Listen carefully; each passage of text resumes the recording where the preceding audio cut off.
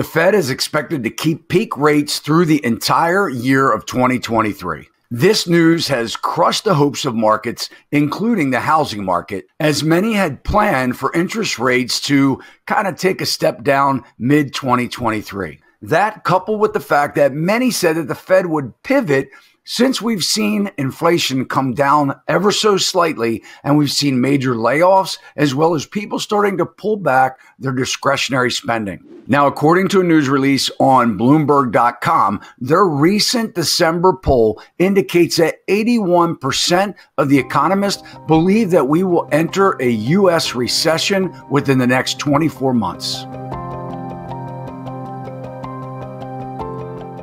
Thanks for watching this video, guys. We're going to dive deep into what these economists are saying, as well as my predictions of where we're going in 2023. Now, you may be one of the many that's already starting to feel the pain that Jay Powell had indicated in many of his press conferences, where he said a soft landing is what they're hoping for. But, we may end up seeing that big crash landing that everybody feared. Now, I personally know of many people that have lost their jobs already in recent layoffs, and actually as recently as yesterday. And I think this is just the tip of the iceberg, where companies are really trying to get in front of this, preparing for what may be a long downturn in our economy. And they're doing this by, cutting jobs, cutting costs, reassessing their books. We've already seen where a lot of consumers have pulled back their spending, and, so sales are down and costs are up. And I think many people do believe that we're going to have a major U.S. downturn, as the Fed has not been shy in stating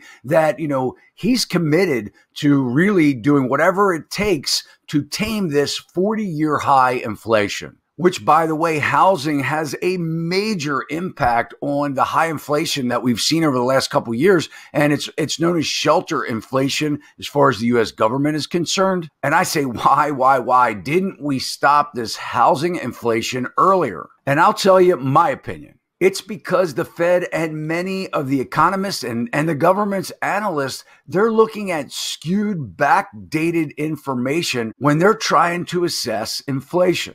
Let's take a look at an article that I found on whitehouse.gov that is dated on September 9th, 2021. So this article is talking about shelter inflation, which, by the way, shelter inflation makes up a third of our inflationary buckets, also including food and energy. Because of the way shelter costs enter into the CPI, these increases in owned home and rental costs have not yet contributed much to overall inflation. Our analysts, however, suggest that these higher shelter prices are likely to soon show up more clearly in the monthly CPI, potentially adding several more basis points to monthly inflation than they do now. As we show, some of this acceleration would simply represent a return to normal pre-pandemic shelter contributions to inflation. And we note that these housing price dynamics are included in inflation forecasts, including our own, which shows overall price growth decelerating in coming quarters. Well, there you have it. The government sources, including our own analysts, didn't see the housing market freight train barreling down the tracks. Okay, so now let's go back to the Bloomberg.com article and take a look at this chart. Now, it's said that the FOMC's median projection for the Fed rate is expecting to show the policy benchmark peaking at 4.9% in 2023. This reflects a 4.75 to 5% target range. And that's up from the target range that we had earlier in September of this year. Now, in this chart, let's just take a look at how the survey has changed in just 2 months from October to now. The new projection from June to December of 2023 is that the Fed will maintain the peak of 5% and keep it there for a sustained period of time. Now, this chart predicts that the Fed won't drop the rate until mid-year of 2024. And according to this chart, it shows that it will only then drop down to 4%. I don't have to tell you what's going on now, where we're looking at rates even lower than that at 3.78%, we're already seeing a major reckoning to the housing market. I mean, people can't afford mortgages now, buying a house at the current pricing. Yet they're saying that by mid-24, we're still going to be higher than where we are right now. Now, let's dive deeper into this Bloomberg article if you can stand anymore. Chair Jerome Powell has said he's willing for the economy to suffer some more pain to lower inflation near 40-year highs, and that should be a bit more visible in the new forecast. So let's take a deeper look at what these 44 economists stated during Bloomberg's December 2nd through 7th poll. And by the way, this is all in advance of next week's FOMC meeting on the 13th and the 14th of December. So in this chart, you can see that it is reflective of 2022, and it kind of takes us to the longer term, right, beyond 2025. And what I really want to focus on is the federal funds rate. Because, two things. Number one, there's been a lot of talk in our industry where the Fed pivoting, the 10-year Treasury will come down with a little bit more consumer confidence, and people will be investing in the Treasury less, and then mortgage rates would actually come down. And in fact, many have said they expect something like in the 4s in the first quarter of 23.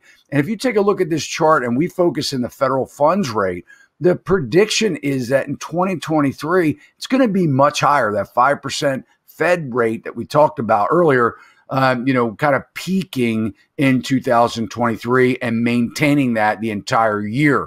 In my opinion, this is going to continue to drive down home costs. And a lot of experts are now saying we could see easily 20% price cuts in certain markets across the U.S. The other thing that I want to focus here, guys, is the unemployment rate. Because as you can see, it is expected to increase significantly, which is no surprise. I mean, with consumer debt becoming more expensive, things like credit cards, revolving loans, car loans, things like that, utility costs going up, and really, people just being able to barely afford necessities, a lot of these companies are going to feel the pain, and they're going to end up cutting jobs like we've already seen on a very small scale, still tens and tens of thousands of employees that have been laid off in the recent months. And I believe that's just the beginning. Finally, predictions of a recession are imminent. So I'm not sure where your thoughts are on what I'm talking about right now, or really your thoughts on the overall U.S. economy. And it would help me, and I'd appreciate it if you would drop those comments below after watching this video. And by the way, if it's okay for me to suggest, if you haven't already done so, if you could smash that subscribe button and hit the alert bell, you'll know every time I upload content like this. Now back to the final analysis. Of the 44 economists that Bloomberg polled, 81% said recession, 16% said a hard landing but not a recession, and only 2% guys said that we'd have a soft landing. And what I say is that 2%, wow, what planet are they on? They're just maybe in this tiny little bubble that's floating around in la la land. So does it sound like I'm talking doom and gloom, or does it sound like I'm just trying to help you realize that we are waking up from a 2-year hiatus from reality? And whether you agree with me or disagree that we're headed into a much needed correction, we're committed to educating buyers, sellers, landlords, and tenants on how to prepare on what I believe is some rough seas ahead.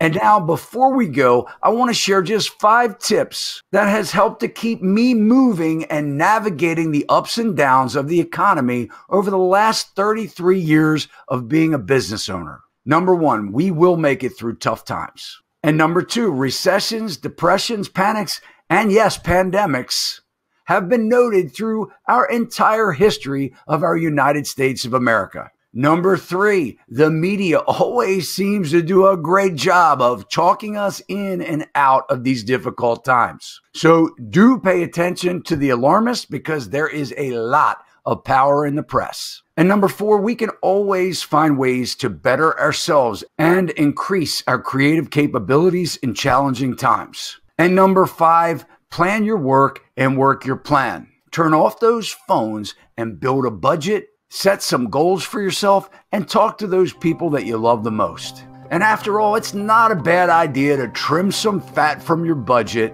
cut some costs where you can, and realign your expectations to a much less stressful level. Thanks for watching, guys. I appreciate each and every one of you. And if you want to help me spread this video out to more people, go ahead and hit that thumbs up, the like button. It will help me do just that. See you next time. Sachs Realty, Maryland broker number 607720, office number 443-318-4514, equal housing opportunity.